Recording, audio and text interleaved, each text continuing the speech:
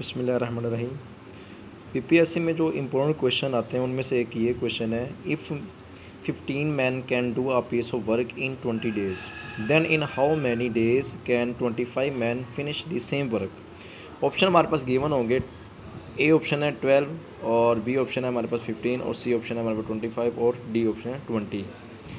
Basically इसका option हमारे पास 12 है और इसको सोल्व करने के बाद ही पता चलता है कि इसका आंसर सही 12 है या 15 है या 25 है या 20 है।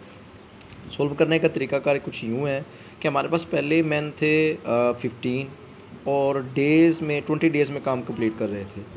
अब वो कहता है कि 25 मैन कर दिए जाएँ और डेज़ कितने लगाएंगे कि काम कंप्लीट हो जाए।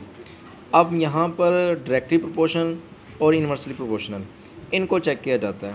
अब यहाँ पे देखना है कि पहले आदमी थे 15 और अब क्या हो गए 25, यानी कि आदमी इंक्रीज़ हो रहे हैं।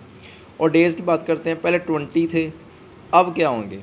अब देखें, अगर आदमी बढ़ रहे हैं तो वर्किंग डे जो होंगे वो क्या हो जाएंगे, कम हो जाएंगे, यानी कि इन दोनों में इन्वर्सली प्रोपोर्शन है। इन्वर्सली प्रोपोर्शन को हम कुछ यूँ सॉल्व करते हैं, 15/20 इक्वल टू क्या आ जाएगा, x/20। अब इसको क्रॉसपोंडिंग करते हैं, 20 इधर डिवाइड हो रहा है, इधर आके क्या हो जाएगा, मल्टीप्लाई हो जाएगा।